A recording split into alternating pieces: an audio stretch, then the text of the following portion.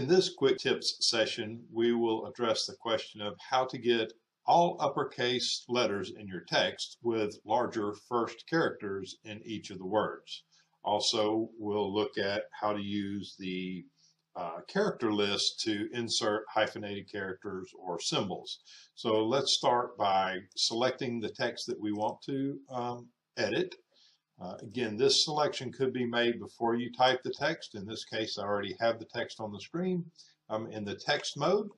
So now I'm going to go to my Rapido wheel, which gives me access to advanced text functions. And as one of the functions in this menu, which will vary based on the level of software you have, we have small uppercase. So if I select small uppercase, it quickly converts that text to be uppercase characters with larger first letters. Within this same menu also we have the character list. So the character list allows me to access extended characters within my font set. So I may have access to hyphenated characters, foreign currency marks, things of that nature, as well as other languages based on how extensive that individual font set is. So it also can give me access to things like my webdings and wingdings.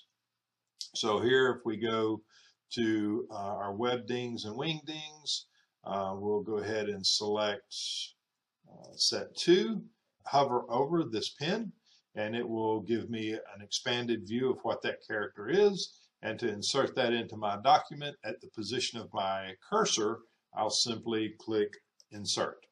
So now I can close this menu and I have inserted the pin into my composition. It is a font. It is not a graphic image. So if I want to resize this, I simply go in and change the character height and it will resize that pin.